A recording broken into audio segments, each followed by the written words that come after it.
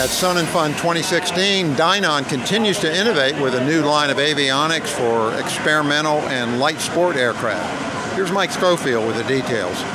So this is our new Skyview SE system.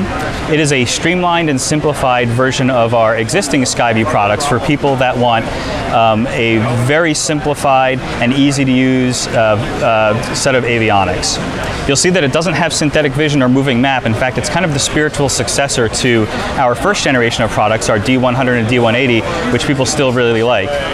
One challenge those customers have is they don't have an easy way to equip with ADS-B out, and like our full Skyview systems, this has the ability to be a Mode S transponder as well as a fully 2020 compliant ADS-B out.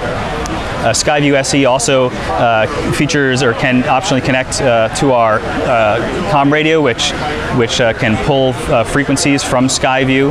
We can look up airports just by pressing the airport button, and tuned frequencies with just a couple of button pushes. The menu system on Skyview SE is also dramatically simplified. There are basically almost no menus.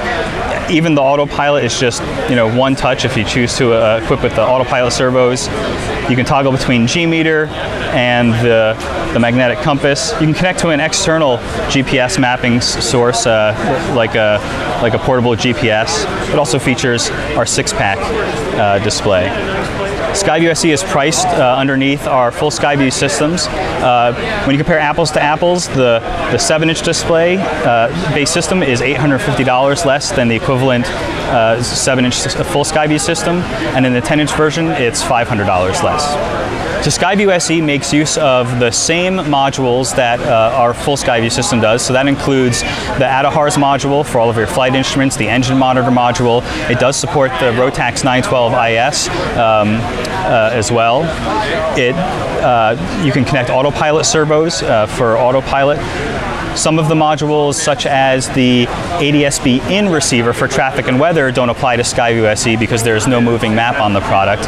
Similarly, because this is targeted towards VFR and very simple aircraft and a simple experience, Skyview SE doesn't work with IFR navigators, so the ARINC module doesn't work. You can still connect the backup battery.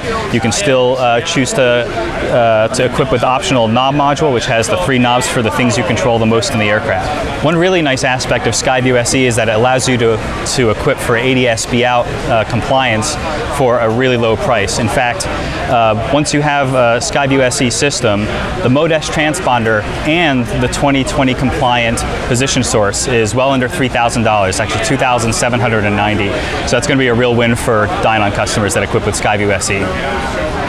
Dynon is here in Hangar B in booths B18 through 21. Skyview SE should be available later this month in April.